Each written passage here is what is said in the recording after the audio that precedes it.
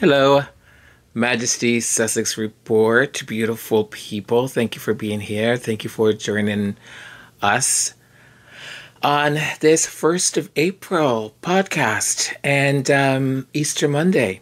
So happy Easter Monday to each and every one of you as we continue to bask in the light of Easter, a time of profound reflection and joyous celebration. I hope all of you had a wonderful Easter Sunday, and hopefully it was filled with moments of peace, spirituality, and eating lots of chocolate because those little chocolate eggs are actually quite delicious. I must say myself, I didn't eat a lot of the eggs chocolate. I have one here. Well, I have four actually in my kitchen. There's these chocolates that I absolutely love, and I usually buy every week. I buy four of them, and each day I allow myself to have a full one. Um, well, that and Haagen-Dazs ice cream. Nom, nom, nom, nom. I am just, it's like my favorite thing, ice cream. I can't have ice cream in my freezer or fridge for too long. And also the other thing is that my new thing, because I tend to just eat it all in one serving. So if I have like four little things of ice cream, trust me, as soon as I get home, one is gone. Next day, gone. Maybe two the next day. So if it's gelato or ice cream, I absolutely love it. Anyways, hope you're all doing great. What did you think about the new intro? I hope you like it. As I was thinking of, 1st of April and activating now the membership part, I thought, okay, I'll do sort of a new intro, a refresher, a fresh new intro. And also the other thing I sort of had to reevaluate. So the intros that I usually do are very thematic per each podcast, and they tell a sort of mini story within it, so sort of like a video vlog, and it takes a while. It takes a lot of time actually, because it I have to find the right music and then the images and put storyboard them a certain way and all of that. So, and I don't know if it's of any great benefit to you folks, and I thought, okay, maybe I should just not keep giving myself more work if it's not, if it's meaningless, basically, for you folks. But I still want to do them, but I thought what I'll do is just do them and post them separately, sort of just a mini video story. Right, I could do them as a short, or just do them just as an inspired, creative way of telling a story. So hope you all had, as I said, a wonderful Easter Sunday. And today I thought I would take it easy, and we'll do Mondays. I'm trying to do be a little bit more organized in the way I get this podcast delivered to you. And I recognize and I know that it is being sporadic. There isn't like every day, or if I were to announce and say, okay, you can expect every other day. And that's one of the things I wanted to get under control for a while now, and I haven't been able to, because my work at the time, there was a lot of demand on me, and it was just I just could not find the time to get the video out. And when I had some time, I wanted it to be done a certain way. As I said, the intros would take hours to get done. So I do apologize for that. It's been something that has been bothering me for a while, because I do want to have a certain consistency, and I do want you to know what to sort of expect a little bit. So I'm trying to schedule out and see how and what I might be able to do and be realistic about it, because I have like 1,000,001 ideas and things I want to do in my head. And then when I start to do one of them, right, I then realize, oh, this is not going to take 20 minutes. This actually is going to take hours to do. And it's just, again, I'm not trying to say I'm just this uptight person, because I'm not, but there's a certain way I want to deliver what I bring to you, what I may call the product. I want it to be a manifestation of what I can do at that time and moment, my best capability, artistically or creatively, and bring that to you. And I'll let you know, like, if you knew how many podcasts I've actually taped, and then before posting I will rewatch, and just absolutely there be certain things that either bother me about it, or I can't stand, and I just decide, nope, not posting it. And that interrupts, again, me not posting for 4 days, and then posting 2 things that, on the weekend or something. And I don't want that to happen. So I think I'm going to be a little bit more realistic with how I can manage my time, and what I can, or what I'll be able to deliver with a certain quality that I'll be happy with. So I'm looking at Mondays right now, and, well, today's Monday, and thinking I either want to do Monday comments. So look at the comments you folks have left for the week past, or do them on Fridays, right? So it's either like at the beginning of the week or towards the end of the working week. So I'm still sort of debating that, which one, or which, and to be concrete about having maybe 3 solid 30-minute or 45-minute podcasts.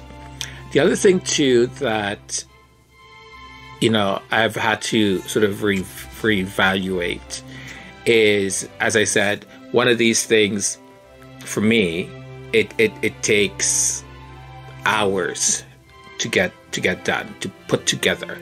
And when I look at the analytics of the channel, a lot of people are not. Let me just not say a lot of people. The majority of people are not watching from end to end, and I completely understand that. People have time restrictions, and maybe the topic is not so much of interest, or maybe I'm just boring as heck. So, or I'm being repetitive with a topic that they've already heard on some of the other podcasts. And that's one of the reasons why I try to find a different angle. So sometimes, you'll just be hearing the same topic be discussed, and I'll try and find maybe an academic angle to bring to you folks, or look at something differently, and maybe tackle it with another side of an issue. So there's been a lot of things I've been molding in my cabeza, in my head. So let's see what happens, right? So today, as I said, I'm going to press the button for the membership part. Please, if you'd like to join the membership part, that'd be lovely. I appreciate very much the support of the channel. And if not, that's okay too. In regards to, the amount of time you guys spend watching the stuff on Majesty Sussex Report, it's not me. I'm not complaining or anything like that. I'm just trying to be realistic. And if I am doing content that is an hour or so, or more than that, and editing and all of that, it takes quite a lot of time. And if I know the audience is not watching it, then I need to reevaluate the time that is being spent and how am I spending it appropriately to maximize you folks, and that you get the quality of material and content that you expect. So if you're only watching, let's say, 15 minutes on average, then I know, okay, people are dropping off after 15 minutes of watching, so maybe I can try, not try, I have to just tailor content that will be maybe 20 minutes, right? It's more quicker, digestible, faster, that sort of thing. I think one of my that I realized the other day, I kept thinking when I started the channel, having people like Baron who goes on live, and he's just a miracle, and stays on for 2-3 hours or so on. I sort of made that assumption that I needed to do to keep you folks sort of entertained, and I basically needed to do minimum like an hour of content. But I'm realizing that that's not the case, right? That you don't need an hour of content. The other thing too is that I spend a lot of time editing. Because someone said to me, someone in the messages said, "Oh, I didn't realize you had a stutter. You can barely hear anything." Let me tell you the secret. So I spend so much time, like even this that I'm talking to right now, I can guarantee you I've edited this minimum 4 times.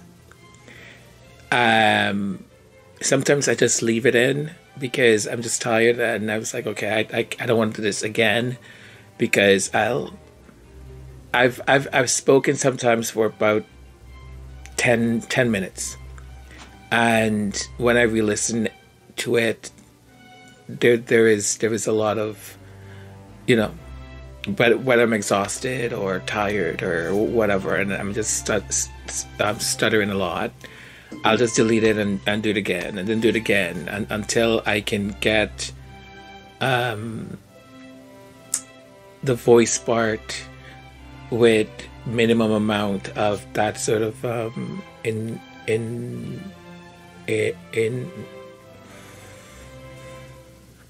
interruption. So there's a lot that goes on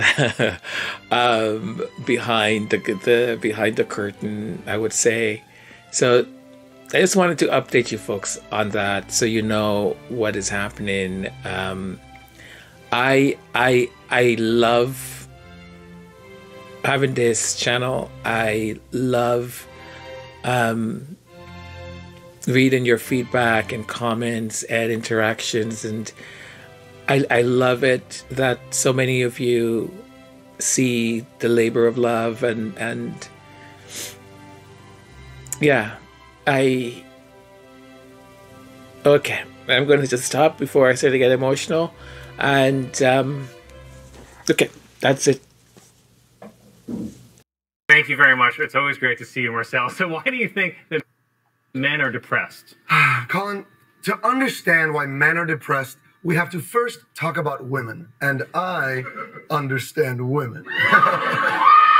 Yeah, I don't know if you want to start with that. No, Colin, like, I grew up with only women in my house, okay? It was me, my mom, and my sister. And then in high school, my mom's best friend and her daughter moved in. So it was just me and 4 women.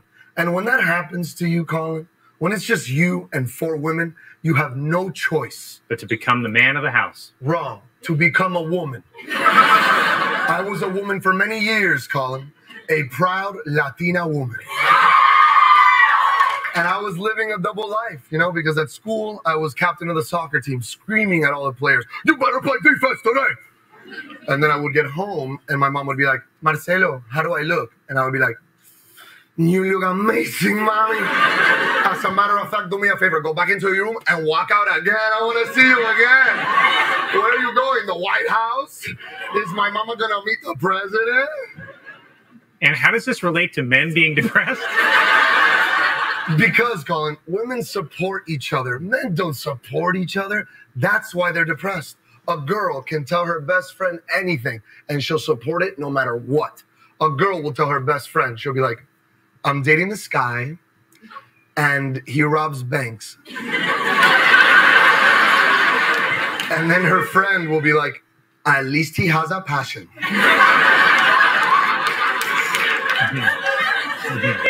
And you don't think that men are as supportive? No, not at all. That's why I don't go to the barber shop anymore, Colin. It's a negative energy in there. No one is happy to see you when you go to the barber shop. Every time I go, the guy's like, "Look who it is. We already told you, buddy, we can't make you taller." That's why a little prince like me goes to the salon, Colin. I get to the salon, Colin, and the lady's like, "Where have you been?" And I'm like, "I don't know. I missed you." Okay, the salon do be sounding kind of fire. It do, Colin, it do. I'm just trying to say that women have support, okay? When a woman goes through a breakup, all her friends show up. When a guy goes through a breakup, his boys just act like his flight got delayed. You'll be like, "Yo, I was in love with her, man. Out of nowhere, she left me." And my best friend will be like, "Damn. That sucks, bro. Just go to Chili's and wait for the next one, my boy." And you would say this is the reason men are the most depressed they've ever been in history? Yes, and also a variety of other psychological and genetic issues, but they're not as funny, and I don't have stand-up on that. I hope you enjoy that. I find Marcelo really funny, and just makes me laugh all the time. So before I head into the comments, I just want to give a quick shout out to the following people: Marsha Williams, Delphine, Vinny, John Garcia, Puzzlet Dot, Ladyfoot, and Burrell, Patrioa,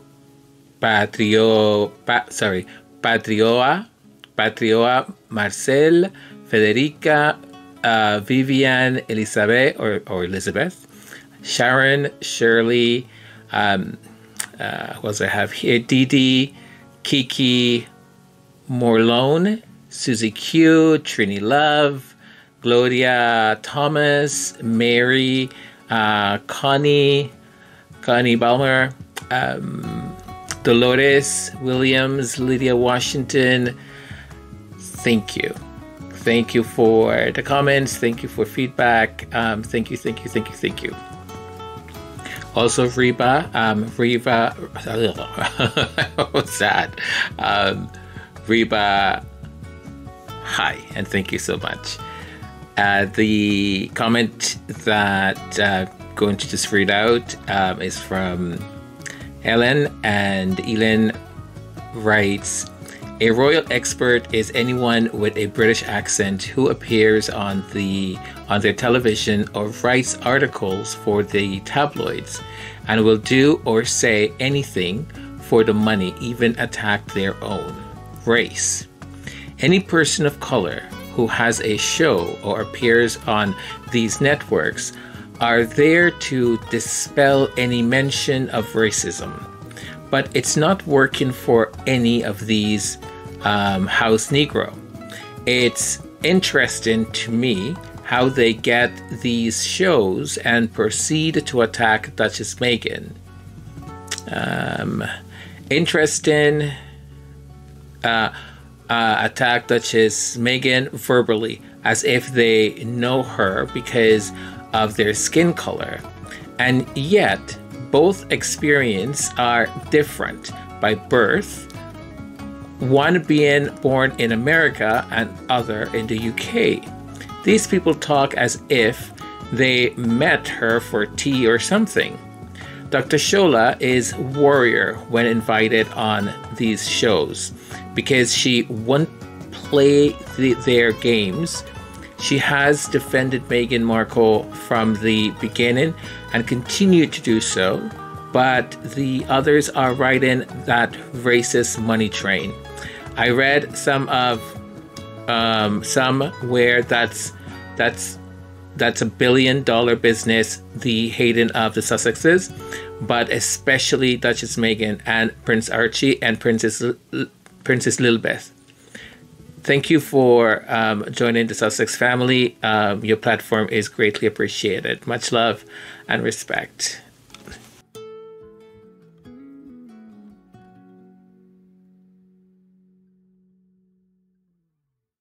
Well, Elin, and I hope I'm pronouncing your handle correctly. I couldn't agree more. Why am I getting emotional? Okay, let me address this getting emotional thing, because I think sometimes people, I don't know whether it's because I am a sensitive person, but it's not like I get emotional over everything. It's a human condition. Anything that has to do with the human condition, it absolutely affects me. It might have to do with being that sick as a child and not knowing whether I would be living, to have the life that I have today. Well, just to be alive, period. And sitting in, being in hospitals and being hooked up to things and just looking at humanity. And as a child, I was always very quiet and very observant. And being in the hospital, you're seeing people sometimes at their worst in regards to, they're there because of an emergency. But also you see people sometimes at their happiest because they're there perhaps because of the birth of a child. So it's an incredible thing, and I get very much so affected with human stories, anything that has to do with people. And on both ends of the spectrum, whether we are being cruel, nasty, destructive, or whether we're being kind and lovely and loving and tender. And the story of the Sussexes, of Meghan in particular, is a story that so many of us have either experienced or we have knowledge of it. And the thing that always not surprises me, because I think at this point I have navigated enough intersectionalities in regards to ethnicity and race and gender identities and all that kind of stuff to be in a comfortable place where I'm able to analyze or to have observations and give a sort of informed opinion for the most part. And I am moved because I know what that pain feels like. I know what that pain feels like when you are being attacked not only by those that think you are too, and I'm going to use this word, uppity, right? That they need to teach you your place, but also of people who you consider your own. It's the most, and you folks know this, it's tough. It's hard. It's like being attacked by your own family. It's being attacked by those that you trust will have your back. And I've said this before, when I've heard anyone of color, any minority, start to criticize and say, well, and bring into the conversation colorism, it drives me bonkers. I get so angry. Because just because I may not have the same degree of discrimination or racism that you might have experienced, it doesn't mean I haven't experienced it.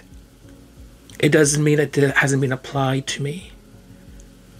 Right? So it is in the interest of the powerful, of those that have control of the means and of the messaging to keep us ignorant.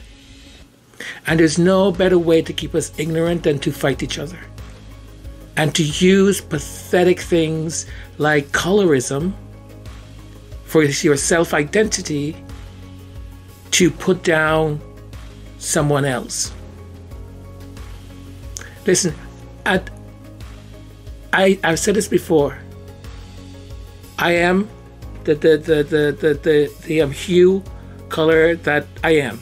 Period. This is what my mom's genes and my dad's genes decided to do, and what God decided that, hey, this is what's going to happen to Antonio. Bam, I came out. This is it, right? This color is not going anywhere. It's not going to jump off of my skin or something unless I have a particular condition or something like that. So this is by which I navigate the world. My cousins who are very dark, right? And we have very similar experiences in the world. And then within those experiences, we have difference in the way we might have been treated. But does that mean I need to discount my cousin's experience or that my cousin needs to discount mine? No. Not at all. We still had the experience. I was in high school, and we were over at one of my friends, and the discussion turned into something very heavy. Right? We started talking about childhood experiences, growing up in these different countries, because I had friends, and I still do, have friends from different backgrounds and immigrated to Canada under very different conditions. And so one person disclosed some horrible things that had happened to her, and then this other person, he disclosed some stuff that had happened to him, and also by all means horrible. So then my other friend disclosed some stuff that had happened to her, and when she was disclosing the stuff that happened to her, my other friend, male, said, "Oh, well, at least that only happened to you like twice." Now, the thing that you disclosed, it just needs to happen to you once, man. Okay, that is all I'll say. but it happened to her twice. And he started to compare his pain with hers. And I sat there for a few minutes, completely confused as to why he was doing this. I couldn't understand why he would compare his pain is his pain. The degree to which he suffered his pain is the degree to which he sees it and suffers. But you can't say that her pain is less or the trauma that she carries is less. Mind-boggling to me. So we have these people, right, who are so starved within the community or within any community, and they sell out their own. But this is a complex issue. It's not, there isn't simple answers to it, right? Because some people may argue, and I had this discussion with, I was on a panel and we were talking about Black Lives Matter. And on the same panel, there was someone who identifies as Black and queer, and the person said, the thing that hurts me is that I will go out and march for my Black skin color, but my Black brothers and sisters will not come out and march when I am beaten and because I'm queer. So he said, I have difficulties, bringing these two things together and trying to find the peace somewhere there. He goes, because what people see first of me is my skin color. And this is him self-identifying a certain way. He goes, but the minute I open my mouth and I speak or my mannerism, then they know I'm queer. So how we support each other and the things that we say and how we do it could be very complex.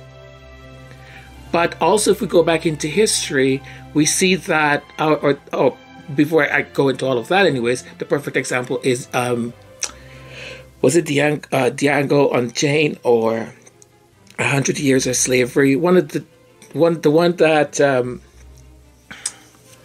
with Jamie Foxx, and where the man, because he's in the big house and he obeys his master, and he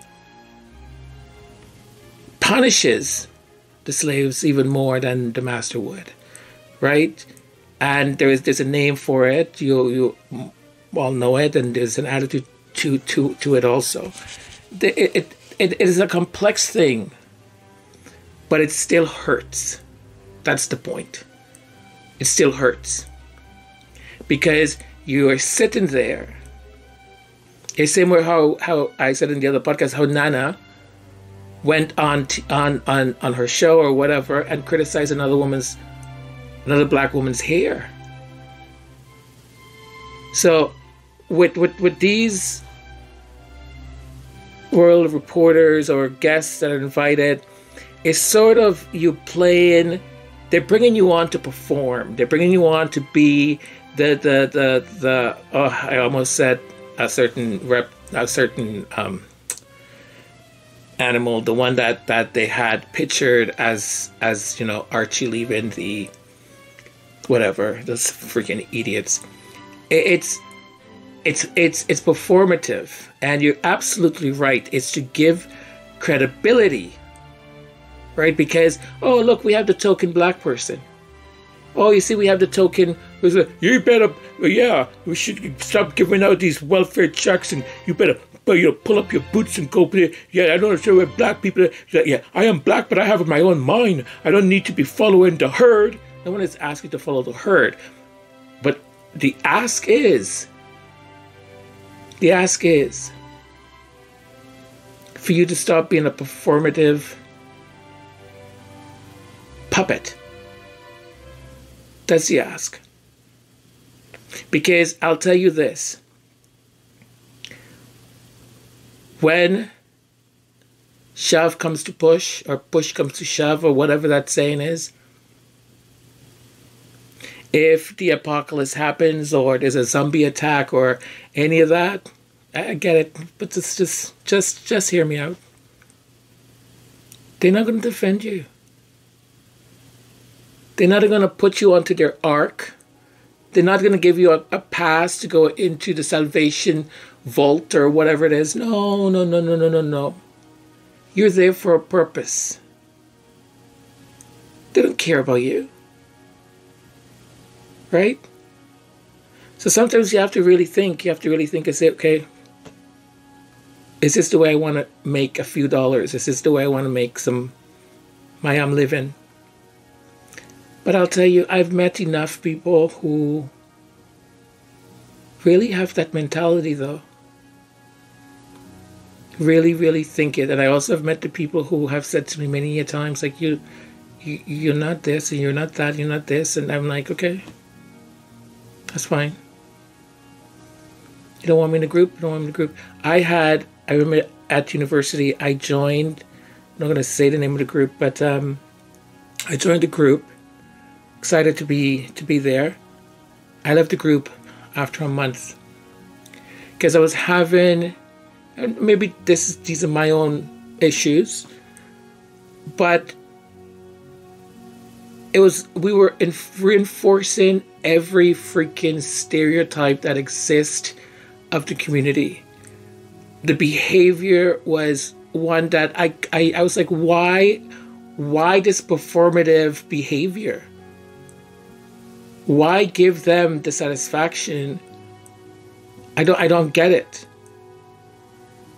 Right? Or the way some of the guys would speak to the women.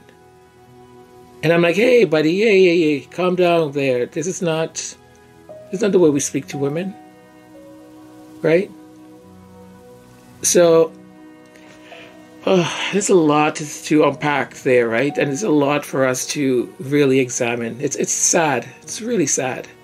But it exists. And we keep doing it to each other. We keep doing it.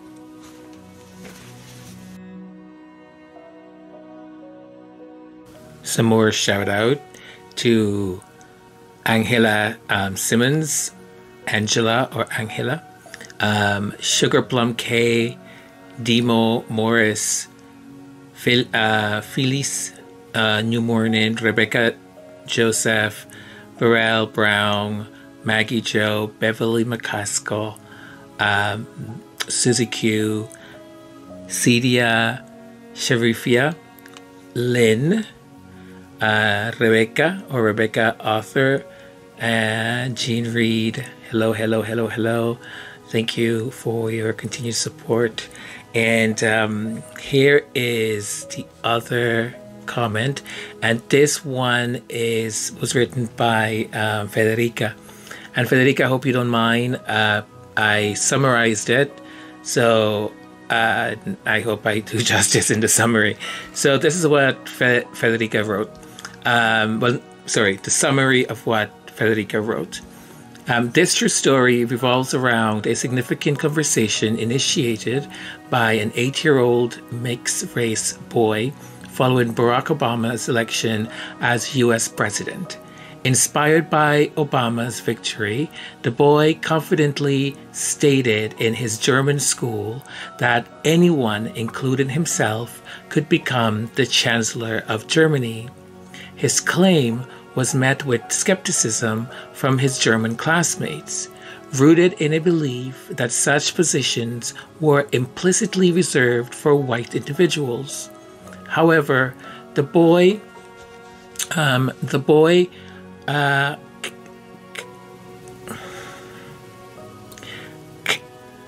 the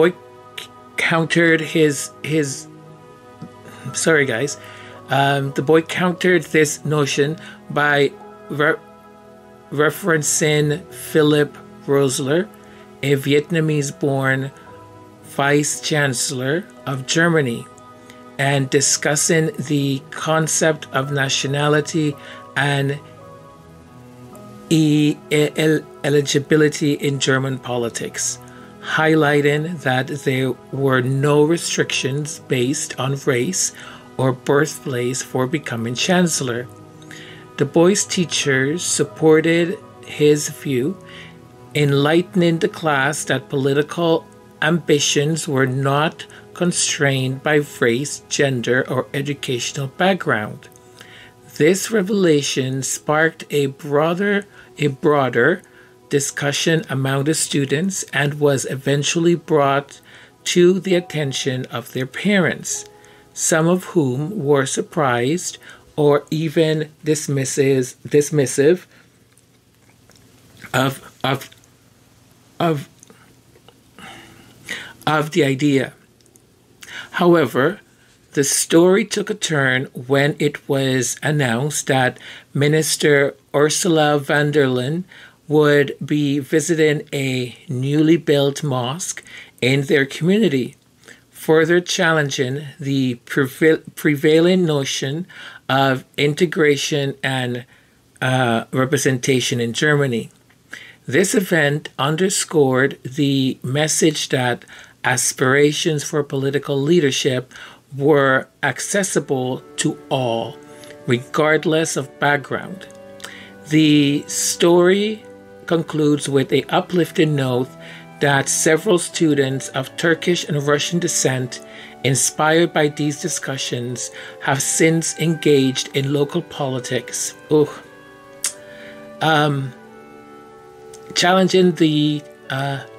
Challenging and changing the narrative around who is deemed suitable for political roles in Germany. This tale not only showcases the impact of encouraging inclusive dialogues, but also reflects a changing societal landscape where foolish notions, thank you, Federica, can indeed become powerful catalysts for change.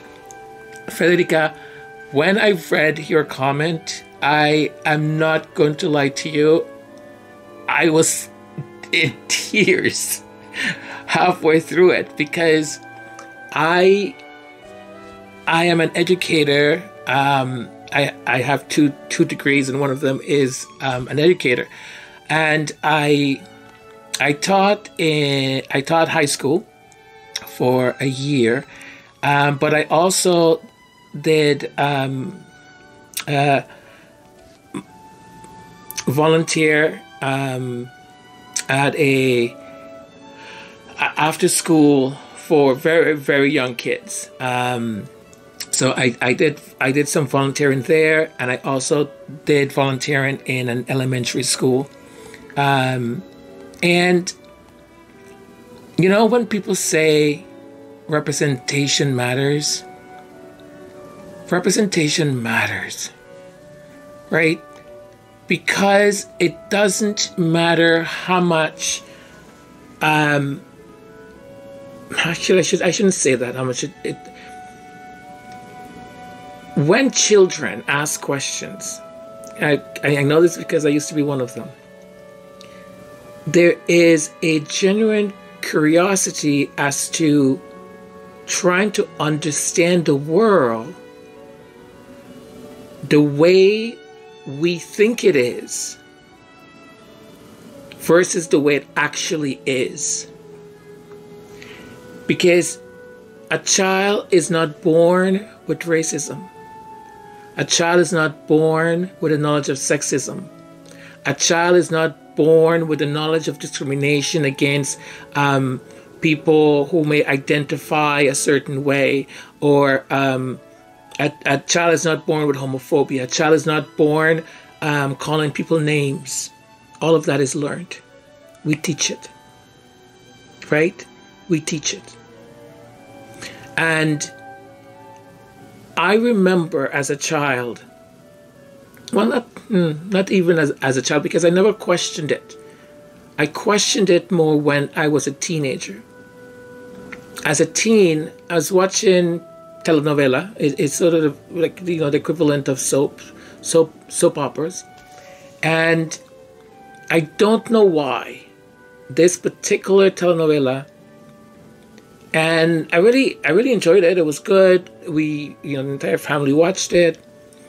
And out of nowhere, I said to my family, my parents, my brothers, we were all watching. I said, isn't it strange? Is it just me? Or it's always the darker skinned black actors that are always the chauffeur, the gardener, the cooks, the servants, the criminals. And it didn't occur to me until that moment that the ones in the soap operas that were the, you know, the rich people, or the damsel in distress, even if it was, you know, showing a poor family, right? They were always very, very light-skinned Latinos or descendant of European descent, basically. It had never occurred to me. I just, in my head, I guess, that was just normal. And it's not. Because you receive a certain message telling you something. I think it's so beautiful, you know, that he had that sort of instinct to and I didn't get into the other parts that you talk about, you know, the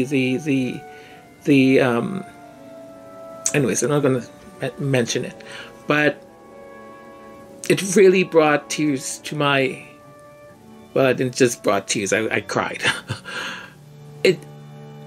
Because even in today's age, you know, it's 2024. And you know what's a sad thing?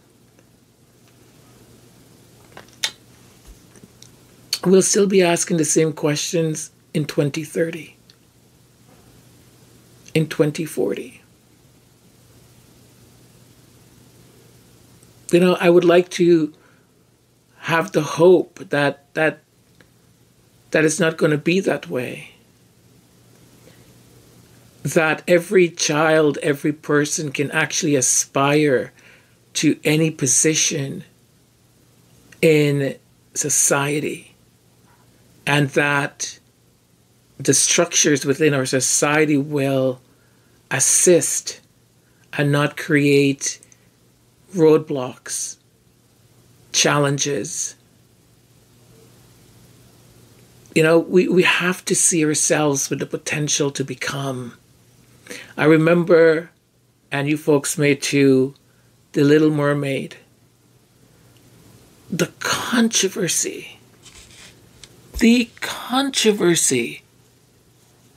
that came up when Disney announced that Hailey Bailey was going to play this fictional character of The Little Mermaid. All this stuff that came up. Well, a mermaid cannot be black. Like, there's never been a black mermaid. It's a fictional character. Let me repeat. Fictional character. And I would watch some of these reaction videos. And it was just so appalling because people would justify their racism. And I mean, all types of people. This wasn't just like backlash from like one little section or a certain majority or anything. This was people who were like, well, I was 5 years old when I saw The Little Mermaid, and you know, this is what it's always been for me, and that's where it should stay. And you know, I'm sure whatever, like, I'm not being racist or anything, but you know, Little Mermaid is Ariel with the red hair and this and that. And I'm thinking, brother, are you serious? Are you really serious right now? It's just appalling to me, right? these constructs that we hold on to, and we just dig our heels into them and not wanting to change. And this is what I said in the last podcast about these royal reporters, right? They have an allergy to anything that is to change, right? They don't want things to progress. They don't want things to move forward. No. None of that. So that was so beautiful to know that President Obama and, you know, the amount of kids and the amount of people that were inspired just by him even going up for the nomination. I remember when President Barack Obama won, and him and his family were walking out, you know, and Michelle Obama looks absolutely beautiful. I think it was a red dress with a I think, I'm not sure. I have flashes of memories in my head. And I remember just him walking out to what's wrong with me? This is like Emotional Mondays at Majesty Sussex Report. Emotional Mondays, where Antonio cries after every story. That is what it's going to be. Emotional Mondays. Don't miss it. You know, watching Oprah crying, watching like all these very famous people there. And I wept. I cried because I thought about the possibilities. Not to say now this is possible. No, I just thought of the possibilities that there is someone, there is a boy, there's a girl, there's a child, there is a teenager that is looking at this. And I don't mean just a person of color or a minority. I mean all of them. People of the human race looking at that monumental achievement. And a white person, a white teenager, a white young child can have now stamped in their brain, in their consciousness, that the possibility of a president being of mixed race, identifiable as black, can hold the highest office in the United States of America. You know? And that is where the change, that's why, like when things would happen with Obama, I was like, you know what, the man is trying to do his best. He's the first of his kind. He's trying to do his best. Because for me, it wasn't about him anymore. It was about those children, those teenagers that saw that. And now they have an additional possibility stamped in their path. Oh, just incredible. Federica, thank you so much for sharing that story. Folks, you can go read it yourself. It was really great. Really, really, really great. And to hear also that the Turkish and Russian kids also being inspired by that and thinking, oh, you mean I can too? Oh, isn't that so beautiful? So great, so great. A quick correction. I said Haley Bailey. It's Halle Bailey. So it's not Haley, it's Halle Bailey. Thank you.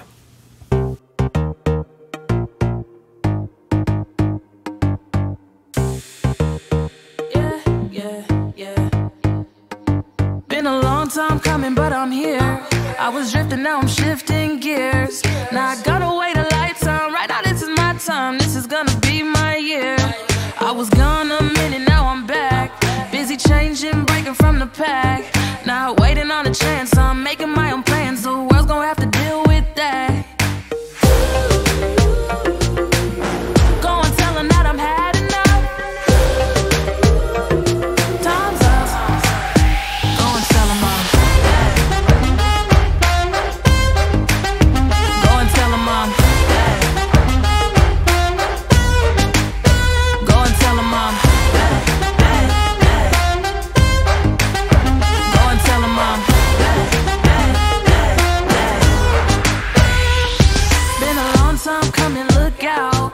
This is what I always dreamed about. I'm over being scared, let them talk and let them stare. Go tell them that my time is now. Go and tell them that the past is done. Start running. Go and tell them I'm bad. Go and tell them I'm bad. Go and tell them I'm bad. Go and tell them I'm bad. Yeah, was in the back of the pack, now I'm in first place. Used to dream about this life, now I see it in my face. Hard work pays off, gotta go, gotta get it. Eyes on the prize, never worry about the critics. I didn't put it on my time, put it on my work. Made it through the storm, yeah, we came up from the dirt. It's go time, show 'em what I got. Long time coming, this time won't stop. From the crowd, I'ma stand out, no handouts. Taking on the world, so look at me now. This is just the beginning, progress still growing. They said I couldn't do it, so I guess I gotta show 'em. Now I feel unstoppable, now I'm feeling good. Look at how I'm winning and they didn't think I would. But I didn't hold back and the odds were all stacked. Now I play 'em this song and I tell 'em